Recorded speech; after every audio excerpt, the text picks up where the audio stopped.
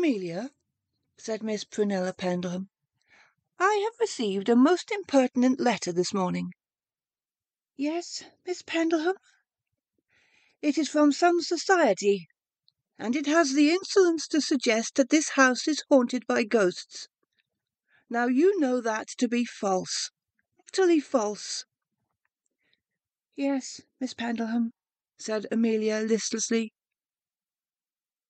"Do I detect a hesitant note in your tone? You mean what you say, I trust?" "Oh, yes, Miss Pendleton." "Very well. Now, this society actually wished to send down an investigator to examine and report on the house. I have replied that if any such person enters the grounds, he will be prosecuted for trespass.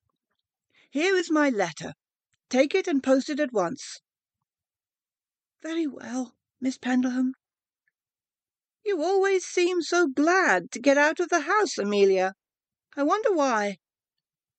Now make haste there and back." A little later Miss Amelia Launen was hurrying down the drive of Carthwaite Place. But as soon as she knew she was out of eye-shot from its upper windows, she slackened her pace. This she did for 2 reasons. She was feeling terribly frail and ill that morning, and to be out of that house, even for half an hour, meant a most blessed relief from that anguish which is great fear. To reach the post-office of the little hamlet, she had to pass the rectory. Mrs. Redveil, the rector's wife, was glancing out of the drawing-room window at the time. "There's Amelia," she said to her husband. "I've never seen her looking so ill. Poor creature! It's time you did something about her, Claude, in my opinion." She was a handsome and determined-looking woman, quite obviously wearing the trousers, and her voice was sharply authoritative. "What can I do, my dear?" replied the rector, with the plaintive testiness of the conscience-moved weakling. "You can and must do something. You can listen to me for one thing. I've been meaning to have this out with you for some time, ever since I realized what was going on. The sight of her convinces me it must be now, at once. If she dies without our having done a hand's turn to save her, I shall never know a minute's peace again. And I don't think you will either. Come quickly. Here she is, going back." The rector reluctantly went to the window. What he saw brought a look of genuine distress to his kindly, diffident face. "Yes," he sighed, "I can see what you mean only too well." "Now sit down," ordered his spouse. "I know we're in a difficult position. Mrs. Pendleton puts £2 in the plate every Sunday, which is an enormous help to us. These are my servant's wages, she seems to say as she does it. But she is a very evil old woman.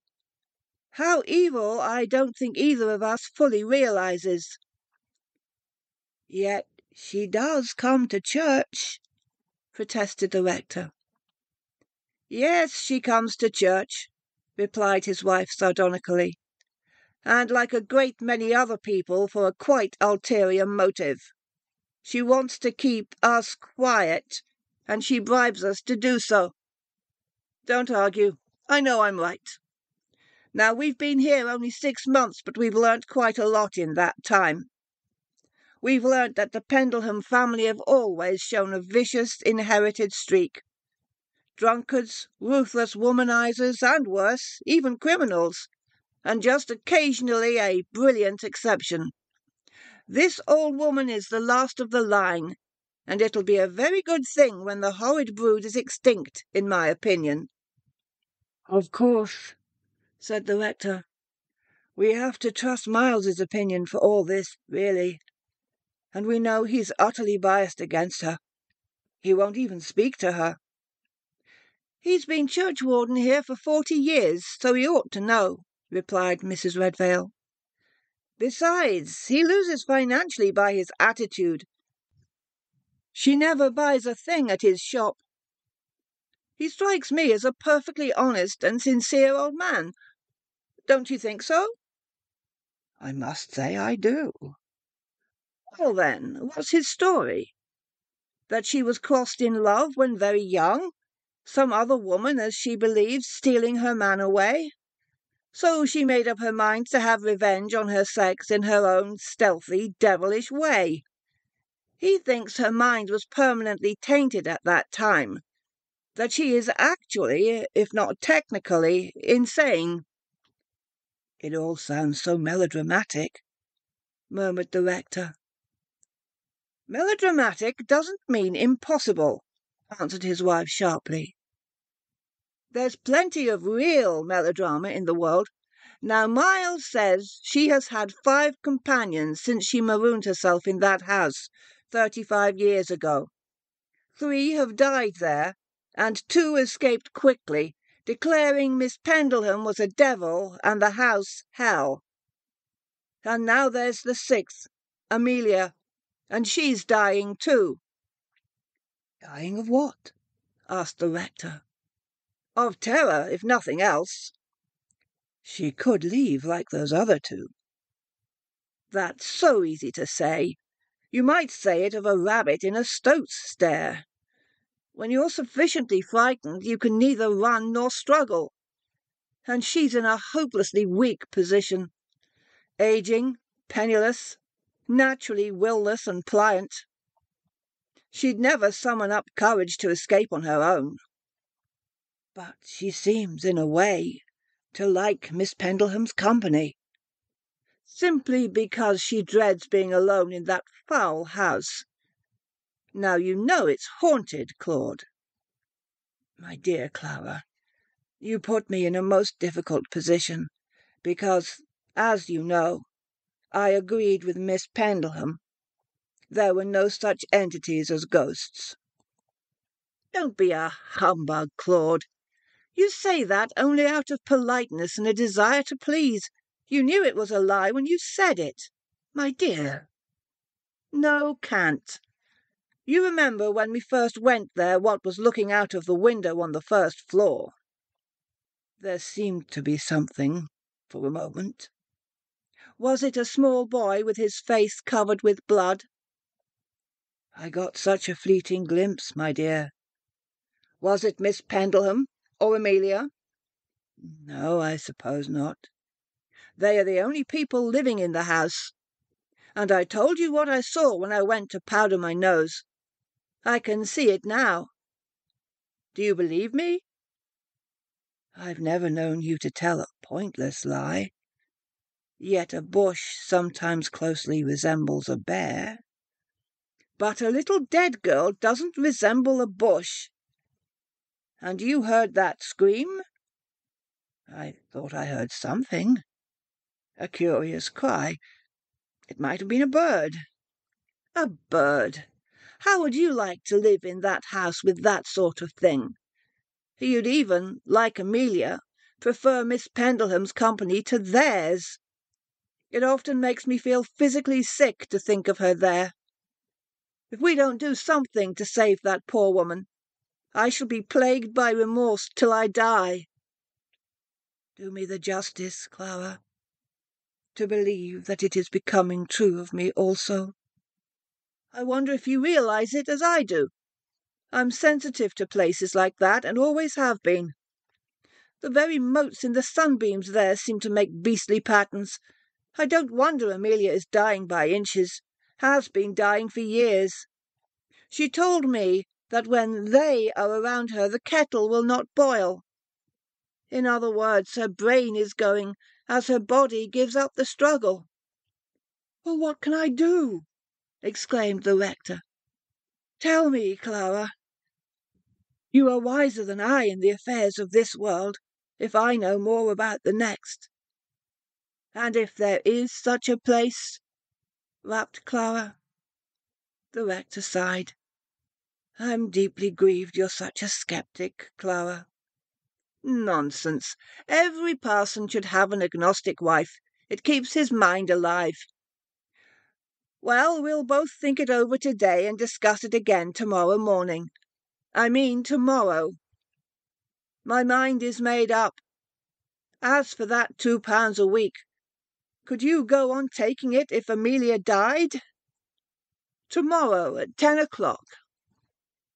You were a long time, Amelia, said Miss Pendleham. I was as quick as I could be, Miss Pendleham, but my heart was palpitating so. Nonsense, you're perfectly well. Don't imagine things, Amelia. Miss Pendleham was one of those apparently timeless spinsters. So leisurely does the process of decay take its way with them. She was very tall and cylindrical in shape, an almost epicene, sexless body. She was invariably dressed in an iridescent grey garment of antique cut and rustling train. About her face, her nose in particular, the rector had made one of his rare jests by adapting to it a Max Beerbohm pleasantry. Hints of the Iron Duke at most angles, and indeed that ungainly, craggy feature dominated the rest. Her mouth was small, thin-lipped, dry. Her eyes were quite round, monkey's eyes, and an odd brimstone yellow, a family stigma. Her hair was a dense grey mass. The face was a mask, as though modelled in wax from a corpse, quite colourless. Her age might have been anything from 55 to 70. Amelia was about 48. Once upon a time she might have been a bonny girl, for her features were well enough, but it required a sympathetic and perceptive eye so to scan and reconstruct the past. There are parasites which slowly devour and drain their hosts from within, till nothing is left but a thin, transparent envelope. A puff of wind and it disintegrates. Amelia might have been long entertaining some such greedy guest. Pounds underweight, gaunt and stooping, listless and lifeless of hair and eye, like a prisoner at long last delivered from a dungeon where she had lain neglected and forgotten. Death had laid his hand on her shoulder, and was fast tightening his grip. But to give her due, it had taken 9 hard years to bring her to this pass. "I'll go and cook the luncheon," she said. "Yes, what is there?" "Chops." "I'll have 3. Are you hungry?" "No, Miss Pendleham." "Then cook 4, and let mine be red right through." Calthwaite Place rose on the northern slopes above Lake Windermere. It was unmistakably Elizabethan, a huge sombre pile of brick with a multitude of mullioned, transomed windows and a flat roof. It had 35 bedrooms and 1 bathroom. It required many thousands spent on it to make it habitable, but that money would never be found, and it was very slowly breaking up and passing. The grounds surrounding it had gone back to a wild, disorderly nature. Miss Pendleham never left it save to attend matins on a Sunday morning.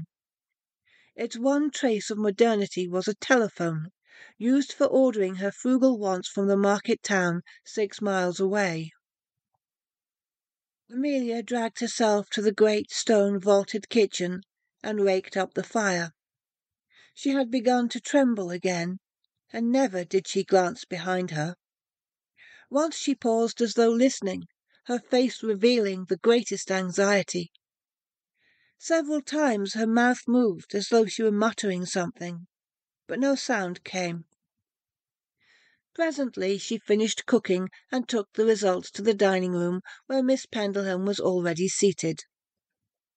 The meal was eaten in dead silence and very quickly, for Miss Pendleham always attacked her food like a starving panther. On the wall facing Amelia was a tattered 17th-century tapestry. It depicted a company of knights and ladies riding in pairs along a sinister serpentine path. On the left of the path were 3 rotting corpses in open coffins. The air above them was thronged with vile, flying things. Amelia's eyes always flickered around the room, trying not to see it. Miss Pendleham watched her covertly. At the end of the meal she said what she always said. "Wash up quickly and come and read to me." "Very good, Miss Pendleham." When she got back to the drawing-room, Miss Pendleham handed her a book. It was a translation of the Abbé Boissard's Life of Gilles de Rais, realistically illustrated. Amelia had already read it out endless times before. She read well, though the details of that abattoir ritual came oddly from her precise and virginal voice. Presently Miss Pendleham stopped her.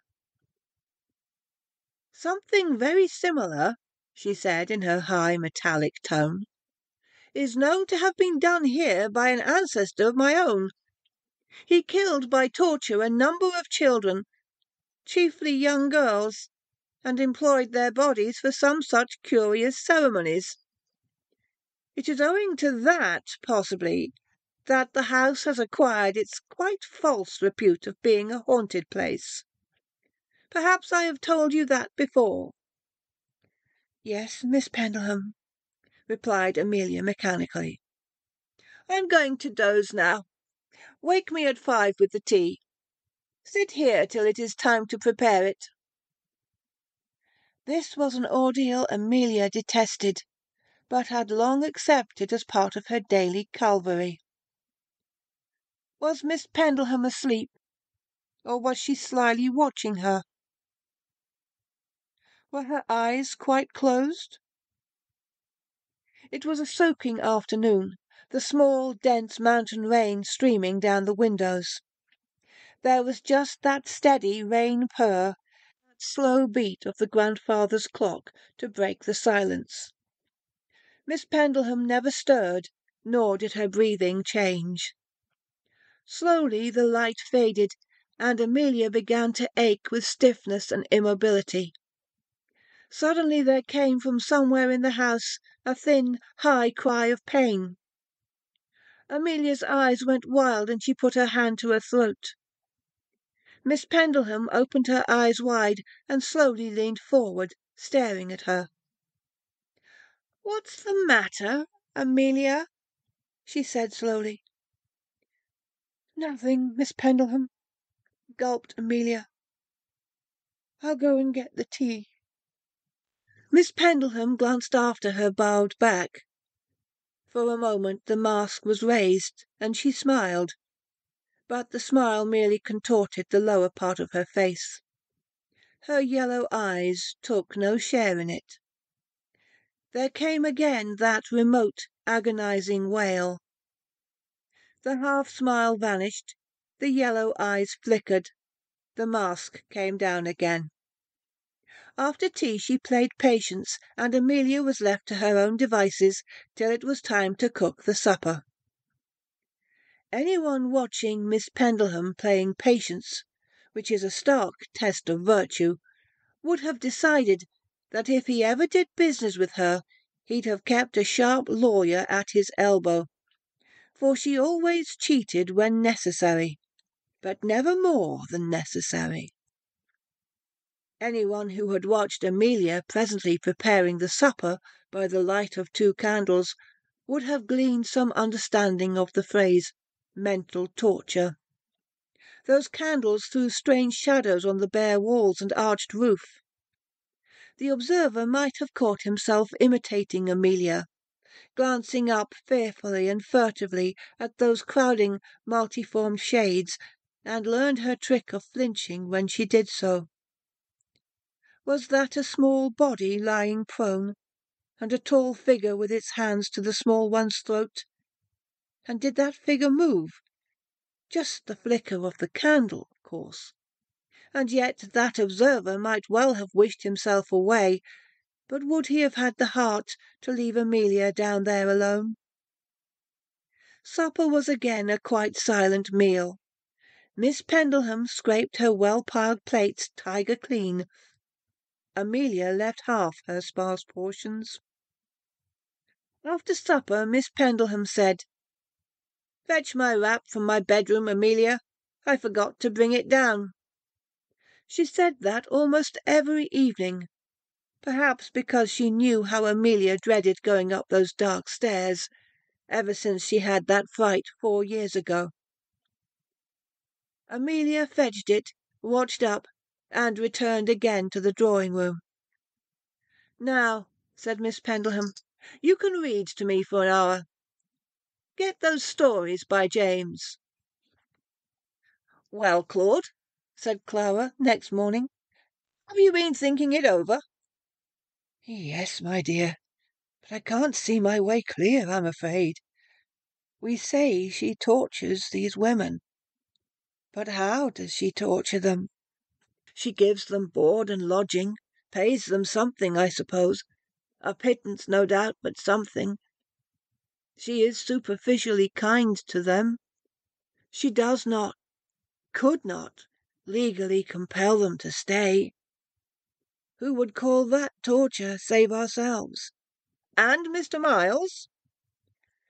"And Mr. Miles, if you like. Suppose I did tackle her. If she didn't at once show me the door, she'd probably call in Amelia and ask her if she had anything to complain about. No, Miss Pendleham, she'd certainly reply.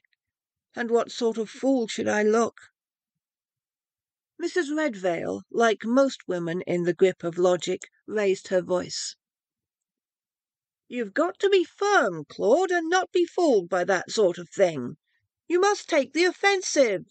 She can neither sack you nor eat you. Tell her straight that you are certain Amelia is dying and must have immediate attention. Remind her 3 of her companions have already died in the house, and if there's a 4th, some very awkward questions are bound to be asked. There is Amelia again. I'll get her in." She hurried from the room and out into the street. "How are you, Miss Lornan?" she asked kindly. "All right, thank you, Miss Redveil." "You don't look it. Come in a moment." "Oh, I can't. Miss Pendleham told me to hurry back with the stamps." "Never mind, it's only for a minute." Amelia hesitated and then reluctantly followed her in. The rector scanned her closely as he greeted her. Mrs. Redveil now assumed her most forcible manner. "Miss Lornan, you're in a very bad state, aren't you? Don't be afraid to tell me. It will go no further." Amelia began to cry in the most passive, hopeless way. "I suppose so," she murmured. "That house is killing you, isn't it?" "Oh, I can stand it, Mrs. Redveil." "No, you can't. Have a good cry. You've got to get away from it." "I can't. Miss Pendleham would never let me go." "She'll have to. Look here, Amelia, I'm going to call you that. We're determined to help you. In the meantime, remember nothing there can hurt you. They can frighten. They can't hurt." "They can," she sobbed. "They keep me awake nearly all night. In the summer it's not so bad because they go away at dawn, but in the long nights it's terrible. I must go now." "You won't have to stand it much longer. Bear up until we can do something." "There's nothing to be done. Thank you kindly, Miss Redveil. Oh, I mustn't say any more. Miss Pendleham would be so cross if she knew I was talking like this." "Nonsense. Your health comes before everything." But Amelia had hurried from the room. "You see," exclaimed Clara, "I could strangle that she-devil with my bare hands." "There's one thing I've never been sure about," said the rector. "Does Miss Pendleham realize there's something the matter with the house? If not, the force of the charge against her is greatly weakened." "Of course she does." "How can you be so sure?" "I watched her when we heard that ghastly cry.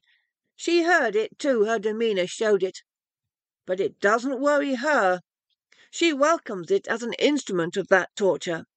She makes Amelia think I must be going mad if I see and hear things that aren't there. Can't you see what I mean? Her mind is diseased like that of her foul forebears. Those things are echoes of evil, and she is utterly evil too. Did the first murderer frighten the other two? Of course not. Clara, that is a fearful thing to say. You've just seen that wretched woman, haven't you? Look here, Claude, if you don't do something about it, I'll lose all respect for you. This is a test of your Christianity and courage. I'm an infidel, but I'd do it myself if I thought she'd take any notice of me. But she wouldn't, for she hates and despises all women. But you are her spiritual adviser. There's no need to be sarcastic, my dear. There's need to be something to goad you to action. Will you, Claude? Oh, I suppose so, sighed the rector. But I wish I could consult the bishop first. You'd get nothing but vague boomings. Is your courage at the sticking point? Yes, I'll do it. Then go straight to the phone. He left the room and returned after a few moments. She will see me at 9:30 tonight, he said. Did you tell her what you wanted to see her about? I just said something of importance. And you were understating. It's a matter of life and death, and we both know it. Have you been crying, Amelia? Oh, no, Miss Pendleham. The cold wind caught my eyes. It doesn't seem cold to me. Give me the book of stamps and get luncheon ready. During the meal, Miss Pendleham said, You see that tapestry, Amelia? Yes, Miss Pendleham. You're not looking at it. Amelia glanced flinchingly up. She noticed that as each cavalier and his paramour reached the 3 open coffins, their smiles and lascivious glances changed to looks of loathing and horror. Because, she thought, they are young and happy and haven't learned to long for rest. It's called The Triumph of Death, said Miss Pendleham. Yes, so you've told me. That reminds me of something. Have you finished? Yes, Miss Pendleham. Miss Pendleham led the way into the drawing-room. Today, she said, is the anniversary of the death of Miss Davis. She was my companion before you came. She was a foolish, fanciful girl in some ways. Have I told you about her before? Only a little, Miss Pendleham. Yes, she was fanciful. She used to fancy she heard and saw strange things in the house, and that shows her mind was tainted, does it not? Yes, Miss Pendleham. I mean, if the house were haunted, we should both of us see and hear strange things, should we not? Yes, Miss Pendleham. Which we never do? No, Miss Pendleham. Of course not. Well, I should perhaps have dismissed Miss Davis earlier, but I did not like to. Have I told you how she died? No, Miss Pendleham. I thought not. I had noticed she was getting thinner and stranger in her manner, and she told me her sleep was disordered. I should have been warned when she came running to my room one day saying she had seen a child butchered in the kitchen. And she had other hallucinations which revealed her mind was in an abnormal state. One evening I sent her up to fetch my wrap, just as I sometimes send you, and as she did not reappear, I went in search of her. I found her lying dead in the powder closet of my room. The doctor said she had died of a heart attack, and asked me if she could have had a fright of some kind. I said, not to my knowledge. I think she must have supposed she had seen something displeasing. Look behind you, Amelia. Amelia started from her chair with a cry. What is the matter with you? Said Miss Pendleham severely. I merely wanted to draw your attention to the fact that the antimacassar was slipping from your chair. I hope your nerves are not giving way. Didn't you imagine you had a fright of some kind a month ago? It was nothing, Miss Pendleham. You screamed loudly enough. Bear Miss Davis in mind. Becoming fanciful is often the first symptom of brain disease, so the doctor told me. Hearing things, seeing things when there is nothing to see or hear. Now you can read to me. And this Amelia did, Miss Pendleham presently telling her to stop and seeming to doze off, while the windows rattled disconcertingly and, as the light faded and the fire shook out its last flame and sank to its death-glow, something white seemed to dart across the musician's gallery, and something follow it as though in pursuit, and there came that thin wail of pain. Amelia went rigid with terror. "What's the matter, Amelia?" said Miss Pendleham, leaning forward in her chair. "Nothing, Miss Pendleham. I'll make up the fire, and then get tea." While she was cooking the dinner that night, she was thinking over what Miss Pendleham had said about Miss Davis. She had died of what was killing her, of course. She would die soon now, very soon. She knew it.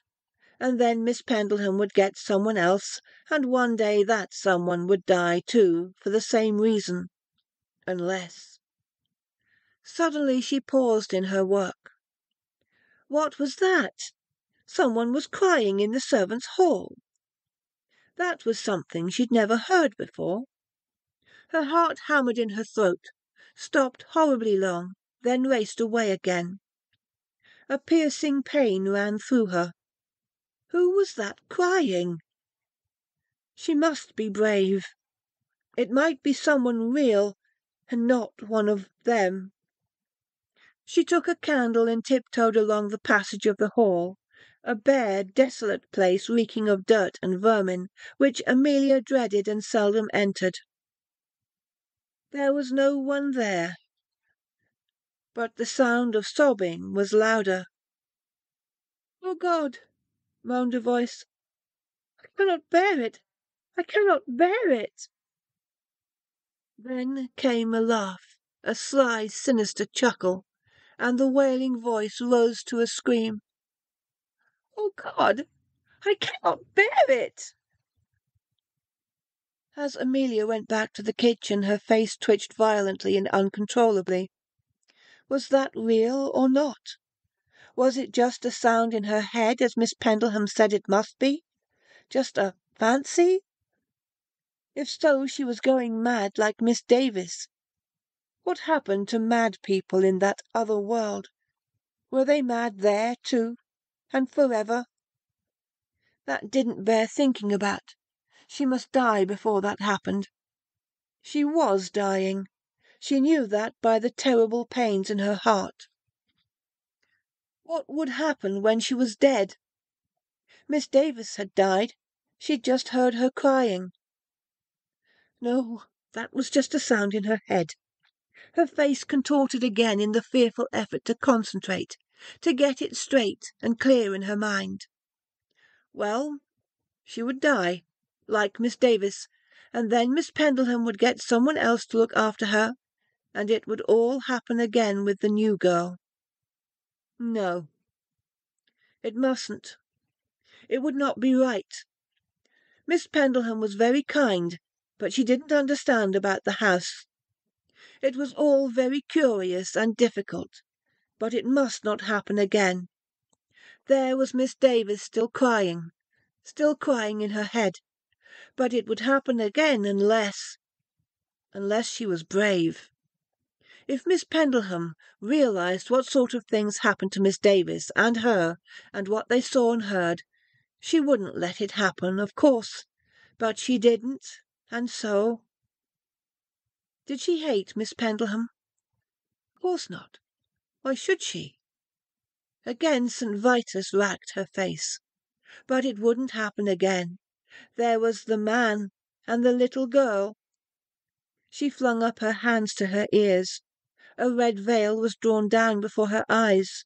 She shook her hands from the wrist and stretched and curved her fingers. The expression on her face became at once hard and vacant, like that of a beast at bay. She retained that curious, inhuman expression, and Miss Pendleham noticed it when she brought up the meal. It disturbed her, and her own eyes went weasel-hard. Presently she said, "Eat your dinner, Amelia. What's the matter with you?" "Nothing, Miss Pendleham. I'm not very hungry." "Eat your food. By the way, you haven't been talking to the rector or his wife, have you?" "I just said good morning to Mrs. Redveil." "Are you sure that was all?" "Yes, Miss Pendleham."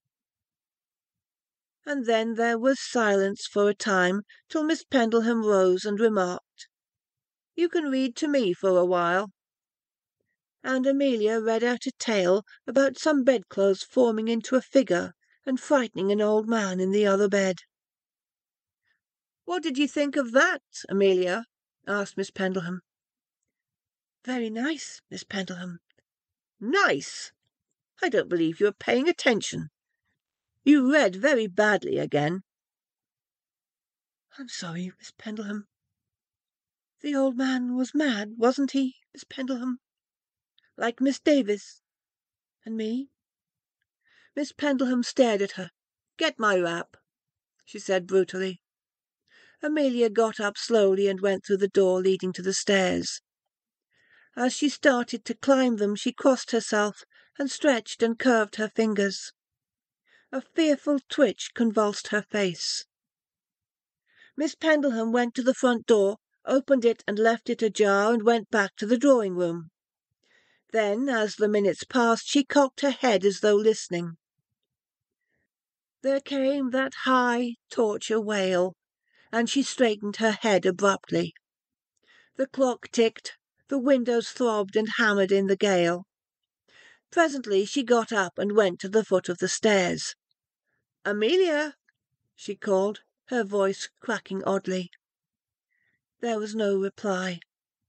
She smiled and ran her thick tongue along her lips. She went up a few stairs and called again, then fetched a lighted candle from the drawing-room and ascended to the first landing. "Amelia!" she called. A sudden fierce gust of wind spurted down the passage and blew out the candle, leaving her in pitch darkness. She began to grope her way down the corridor, her fingers sliding along the wall. They came to a gap and she turned in to the left, moving forward till her thighs met a bed. "Amelia!" she called, and the echo was hurled hard back at her. She moved across the room, her hands groping out before her, till they found another gap, the powder closet. This was crammed with her ancient and discarded clothes, and stank of stale scent, sweat, and decay. She touched a hanging frock and then another, her hands moving along, and then her right hand met something and she drew in her breath with a quick hiss. The next second she was twisting and writhing, and from her lips came a choked scream. As she was ruthlessly drawn in among the reeking stuffs, swinging wildly on their hooks, she struck out blindly with her clenched fists again and again. At last she leaned forward, buckling at the knees. Her arms fell quivering to her sides. There was a long, vile rattle from her throat, and she was still. "It's 9:15, said Clara. "Time you were off. You'd better have a drink before you go. It will help you to be firm, and you've got to be very firm." She poured out a stiff whisky which the rector gulped down. Then he picked up his hat and coat and set out. It had stopped raining, but it was still blowing a full gale, and he had to fight his way against it. So soon as he entered the drive through their battered gates screeching on their hinges, he felt his nerves a-tingle. As one who on a lonely road doth walk in fear and dread. The old lines leaped to his memory. He glanced fearfully up at the overhanging boughs. Was that a footstep close behind him? He broke into a run. To his surprise he found the front door half open and went in. He saw a light in the drawing-room, entered, and found it empty. He waited a few moments and then called out timorously, "I'm here, Miss Pendleham." Before the echo of his voice died away, there came a long, choked scream. "Good God, what was that?" he muttered, and sweat broke out on him. "It came from above. I must go up." He glanced distractedly around, picked up a candlestick, lit the candle, and opened the door to the stairs with a quivering hand. As he hurried up the first flight, it seemed to him there was something astir in the house, and that the shadows on the wall came from a company of persons following him up, and that others were awaiting him on the landing. He trembled, and his breath came fast. "Miss Pendleham?" he quavered. No sound. He lurched down the corridor till he came to an open door, through which he passed into a huge room. He raised the candlestick and peered fearfully about him. Ah, there was another door, open, and there was Miss Pendleham. "Here I am, Miss Pendleham," he said. What was she doing? He could only see her body from the waist down. The rest was buried in some clothes. He tiptoed into the closet and gingerly pulled the clothes aside. And then he sprang back with a clipped cry, for he was gazing into the battered, dead face of Amelia Lornan. She was leaning back against the wall, and she had drawn Miss Pendleham's head down on her breast. Her hands clutched her neck so fiercely, and the nails were driven in so deep, that the blood was seeping down over her lace collar. The last shred of self-control left him. The candlestick fell from his hand, and he ran blunderingly from the room and down the stairs. The air seemed full of screams and laughter. Something death-cold was pressed against his face. Leaping figures ran beside him, till at last he staggered whimpering out into the night.